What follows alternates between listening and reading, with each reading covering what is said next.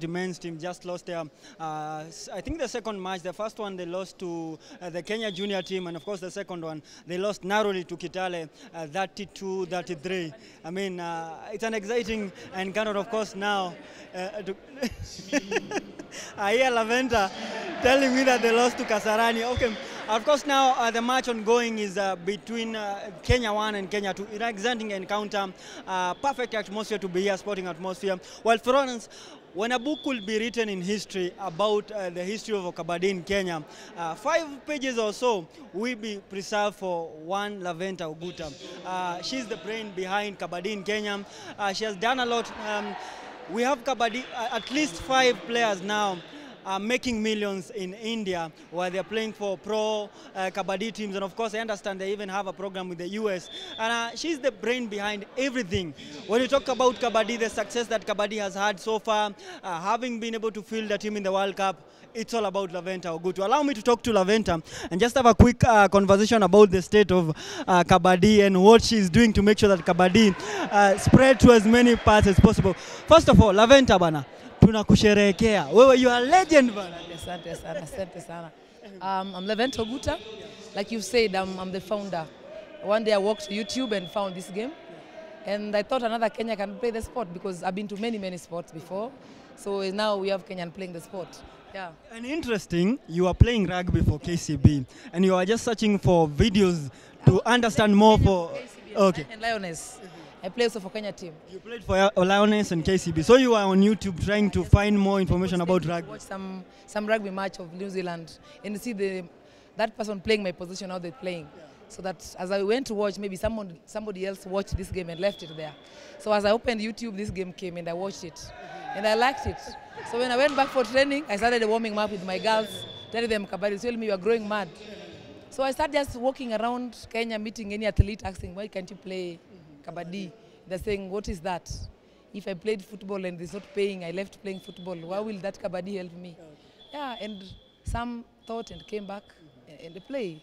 They play Kabaddi. Now Kabaddi is paying them. It's paying them millions, actually. Let's talk about the first World Cup. You were able to come up with, just get players from taekwondo, from rugby, different sports, and come and represent the country. How was the experience having to field a team that not so experienced in Kabaddi, but representing the country in the World Cup? You know, Kenya, we are naturally athletes. We got the fitness, the physique, and as you see, our men's rugby is doing very good. So in a contact sports, people really fear Kenya. So like I got many players from rugby, football to play. So what we were lacking was only skills because we were learning from YouTube.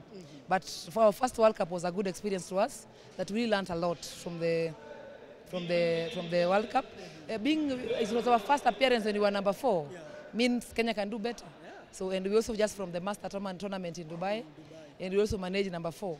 So and we went to Mauritius where we were playing Asian Games. And we were number 3. We got a bronze medal. So there's a progress. So hopefully this June we'll be traveling to Denmark for another World Cup, another Master tournament before the World Cup in October. No. The World Cup is in Malaysia. It's not. The World Cup is in Denmark. Yeah. So, and we are hopeful that this time around the Kenyans are going to give a good performance. If you see also our other clubs playing the way they're playing Kabaddi, meaning there's progress. Because the national team is supposed to be selected from these clubs you're seeing. Like I'm impressed with some KU boys and Kitale. Even the KU girls are playing very good. In fact, the KU girls have the right body and the height because here you have to be 75 kgs and below. So they are more agile and there's more talent.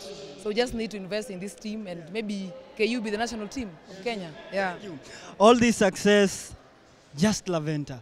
You are coaching all the national teams. From the last time I checked, you are training. Let's talk about the development or fast forward from when you participated from the first World Cup. Has things changed? Has things changed since you participated in the first World Cup? Are we having improvements? Are you having infrastructures? Is the government coming in to help Kabaddi? Actually, the government is coming in. As you can see, we have Mr. Farah here. We have a sports registrar here to watch the game. When we went to Dubai, the government supported. Actually, even Sports Kenya, they really support us with training facility. So we train like professionals, that we appreciate the government so much for the support they're giving. You know, the sport is new, and you cannot just come to somebody and tell you want to be supported if they have not seen how Kenya is going to benefit from the sport.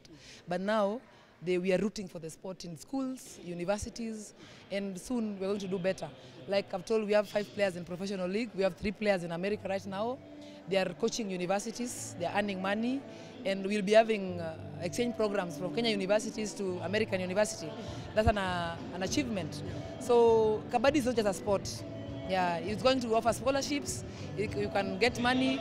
If you talk to my professional players, they have history. They are players who are from nothing to somebody like right now, like somebody like David. David in India cannot walk alone. He walks with bodyguard.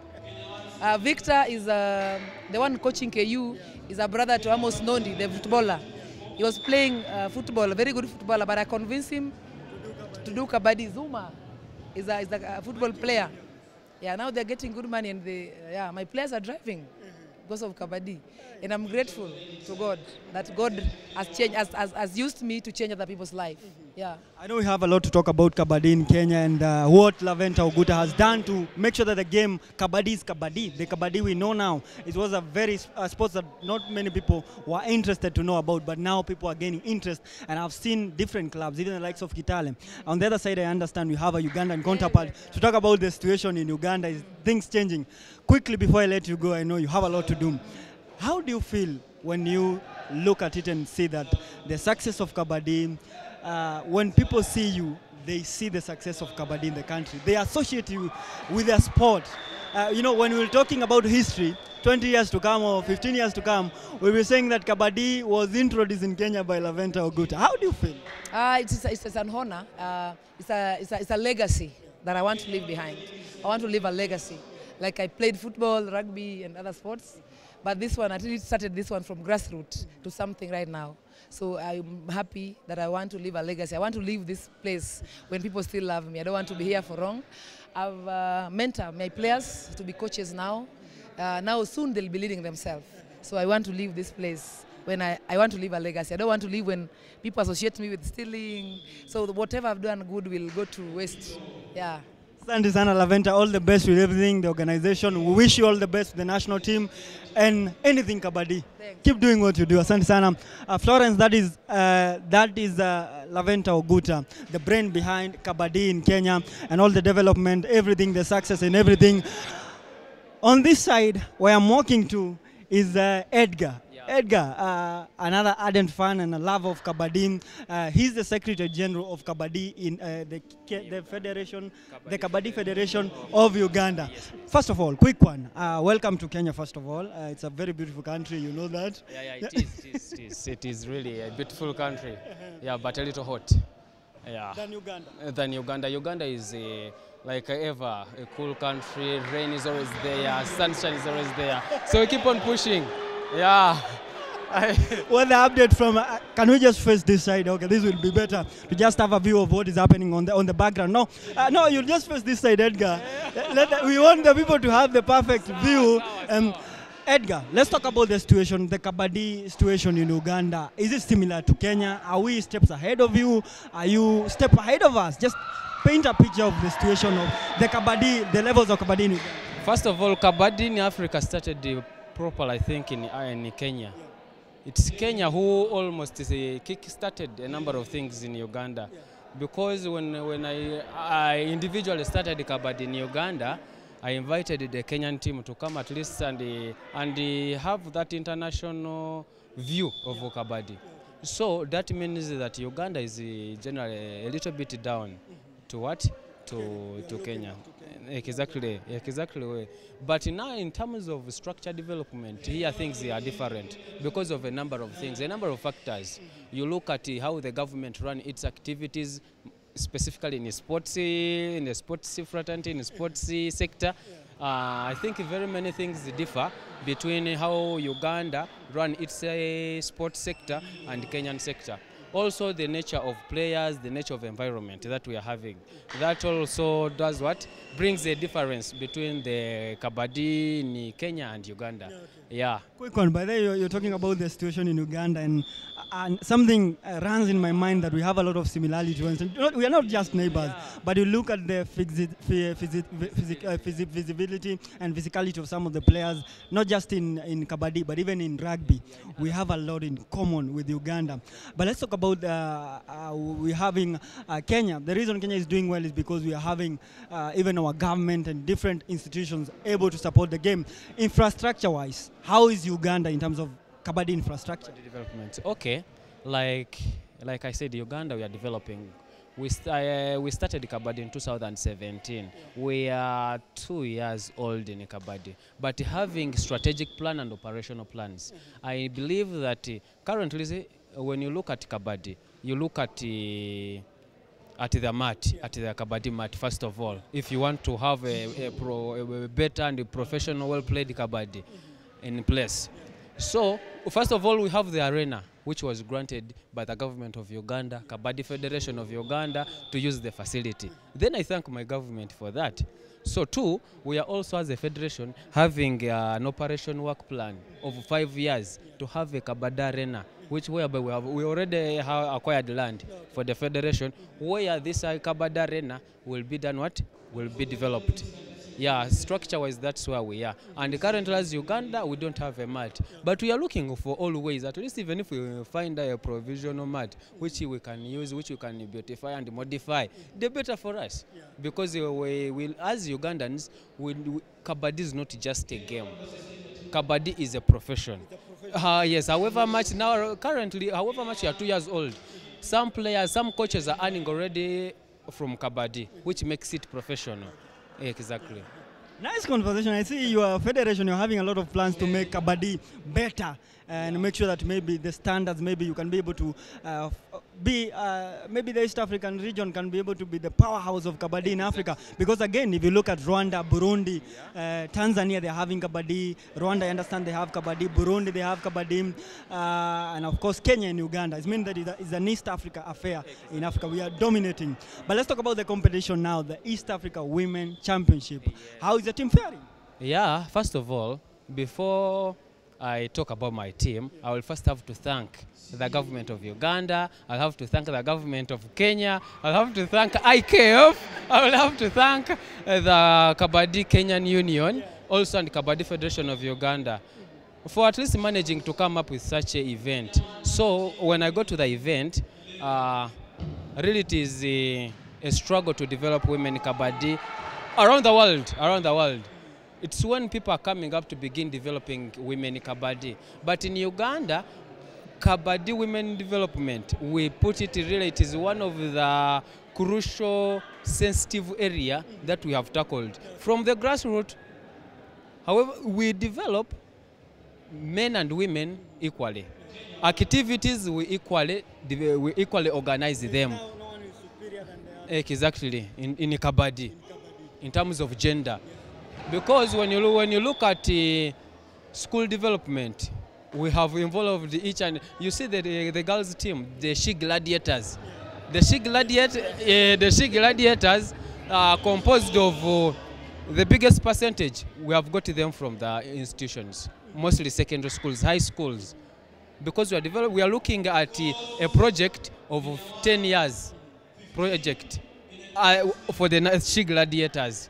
That today, the ladies who are playing, the She Gladiators of today, we want to see them at least lifting, in 10 years, lifting a trophy in the Women Kabaddi Championship, in the World Cup. Yeah. So it was a good benchmark to start with the East African Women Kabaddi Championship, which I think we are also benchmarking some other practitioners, which we can also implement in our team.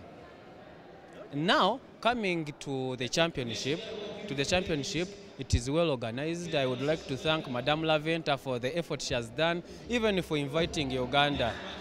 Who are we to be invited in this championship? However much you traveled a long distance, it's our love. We love Kabaddi. It's their profession now. As we are looking at taking back the trophy back home, when we are being flagged off by the government of Uganda and the National Council of Sports, we really had a press conference and we We told our Ugandan fans, our members, our partners, different stakeholders of Kabaddi that we want to raise our flag high and bring the cup home, and we just needed their prayers. But so far, so good. Yeah. Edgar, I tell you, Edgar Mujuni. This is Mujuni. Yes. Mujuni. Yes. I'm telling you, when a book will be written about the history of Kabaddi in East Africa, pages will be preserved just for you and Laventer. You're doing good work. Congrats for being able to participate in the competition. Hopefully we can see a formidable side from East Africa dominating Kabaddi, not just in Africa, but even worldwide. Asante sana, nimeshukuru sana. Well, Florence, Edgar Mujuni is Secretary General of the Kabaddi Federation of Uganda, talking about some of the plans they are having in terms of making sure that Kabaddi make sure that Kabaddi grows, and of course they have as many institutions and different teams participating in the Kabaddi in a different championship. I'm looking for someone who I think is better placed to talk about the situation in terms of the conversation. I see him in terms of talking the conversation in terms of how university and different institutions are taking up the game, because again, you understand in Kenya, institutions, whether it's learning institutions, government institutions, they play a very big role in terms of development of sports. Vitalis Ojukwa represents Kenyatta University, which is one of the universities that are taking the sports, and commendable for Kenyatta University. We are taking a lot of sports, new sports, and performing well. First of all, let's talk about how the team is faring in terms of the development of Kabaddi in university. You are the coordinator for Kabaddi University Coordinator. How is the game faring in university and different learning institutions? Now, I would say that universities are doing well. Now that Kenyatta University is already here, we know that other universities are going to come on board. You know, it's one thing to come and it's one thing to make others come. So as Kenyatta University is known to be a home of sporting excellence, so we know that other universities are coming and we are calling them to come, so that at that level, transition from the university to the community national teams will be smooth. Yeah. So how would you describe the state of, I know you are talking about institution coming up, Kenyatta University being the first one, but how would you describe the state of Kenyan Kabaddi in universities? Now, I would say that actually the Federation of Kabaddi had not reached the universities. So I can't blame the universities for not having the knowledge or the know-how of this game. But now that they have decided to come to the universities, I know that universities are a place that we take everything serious. And I know most of the universities in Kenya are going to pick up this and are going to run away with it and actually make what is deserved out of it. Yeah. Quick one. I know infrastructure-wise, not just in universities, but even nationally, we are having challenges. The tournament itself had to be postponed by one day because of infrastructure, the facility. Let's talk about Kenyatta University. We are having a team that is performing very well, but having been the representative of universities, maybe is there something that we are doing to make sure that we have Kabaddi infrastructures in different institutions? In Kenyatta University, already what I've seen here, this being an international championship, already the facilities I've seen here, they are already existing in Kenyatta University. We have the gym that has everything. We have martial arts hall that has all that is being used here. That's why you see that Kenyatta University is our first time to come to this championship, but you can see what we are doing. It's because they have all the facilities of what was required. So as we were preparing them to come here, we were doing it from the right step. Our first step was on the right note. And I'm telling you, Kenyatta University has not only come to see what to do back at home, but what we have back at home is already what is used at international championships like this ones here. And for your information, just imagine Rwanda, Burundi, Uganda, Tanzania are here, and Kenyatta University is also here as one of the East Africa university that has come as a house on its own. Loving that, the only university in East Africa. A lot of people actually, you're talking about Kenyatta University and being one of the universities that has taken the sports and it's performing very well in this championship. I've talked to a few guys, a lot of people are talking about the women team, the Kenyatta University women team, their performance. They're even giving the national team a run for their money. People are even talking about how most of these players, young players from Kenyatta University, can be incorporated in the national team. Vitalis, how do you feel when your team is performing so well Now, until some... let me tell you, the first national team of men that went to Dubai, among the men, 4 of them were from Kenyatta University. So now this being a champion that is now bringing ladies on board, I'm sure that our ladies are also out to get that ticket in the first national team of ladies that will be going out. That's why you have seen that serious game that they have given Kenya one team, raiding them to the ground and being their first time. Yeah. So I'm telling you that the team to watch in Kabaddi is Kenyatta University ladies team, because they are coming and they are coming for it. We don't care who was there first, we will come and overtake and turn around the tables. We don't care who was there, we'll come and overtake. I'm loving that, Vitalis Ojukwu. Asante sana for your time and all the best with Kenyatta University. Well, good one from Vitalis Ojukwu talking about how Kenyatta University will be the next force to reckon in terms of Kabaddi, not just in university, but even nationally. Again, Kenyatta University has been a sports hub.